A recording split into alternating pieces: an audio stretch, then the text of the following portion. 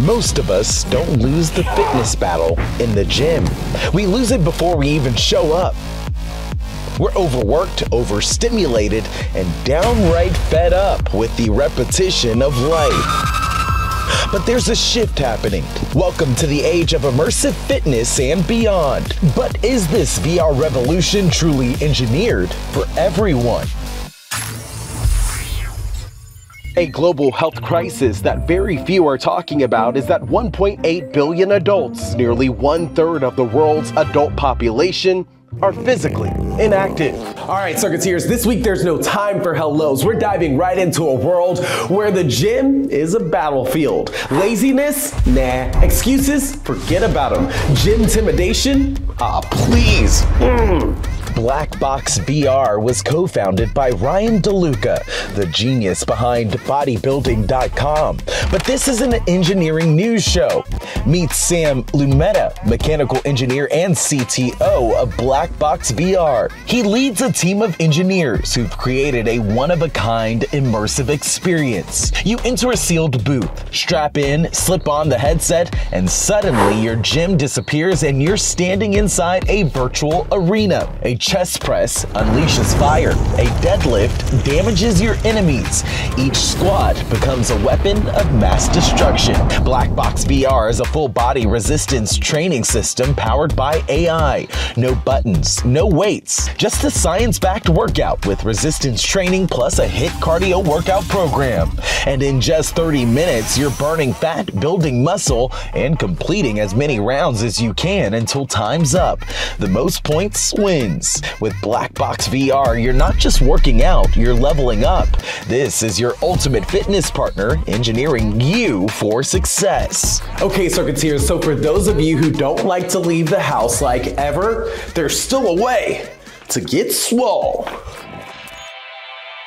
Cankut Jaluk, mechanical engineer, founder, and CEO of Virtuix, had a vision.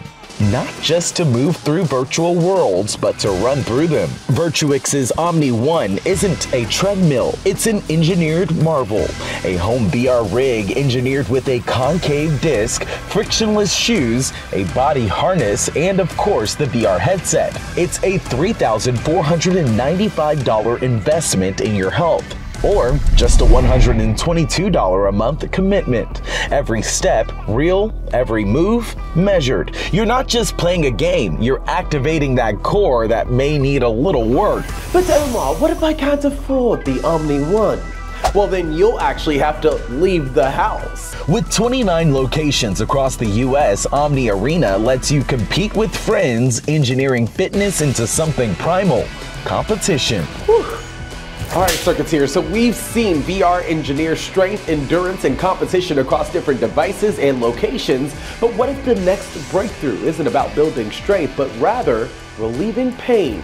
Surf VR was built by engineers and USC Viterbi Associate Professors Dr. Jason Kutch and Heather Culbertson. At USC's Health Sciences campus, this experimental therapy has emerged. Surf VR is a fusion of haptics, motion tracking, and environmental design, all to combat one thing: chronic pain.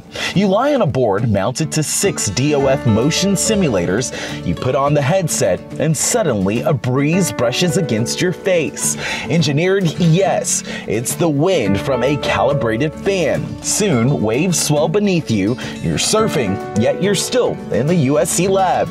This setup allows Kutch and Culbertson's team to test the most therapeutic aspects of surfing on the ocean. But what part of surfing brings pain relief? Is it the feeling of being in the ocean? The sounds and smells of the environment? The adrenaline rush that comes with catching a wave? Culbertson has asked all of these questions and more. And Kutch says that findings from their Surf VR therapy could help develop other therapeutic programs, like ones for children with autism spectrum disorder. 3 machines, 3 teams of engineers, and 1 unified mission to challenge how we move, interact, and heal with technology. With Black Box VR, you can weaponize your workout. With Omni One, you can race through virtual worlds. And with Surf VR Therapy, there's potential to heal through immersion.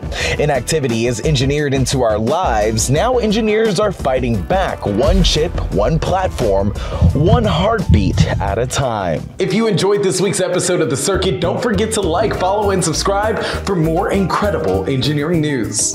Hey, excuse me, can I get another one of these over here? Oh, thank you so much, I'm so tired. And a special thank you to the Ming Hsieh Institute at USC Viterbi for making this episode possible.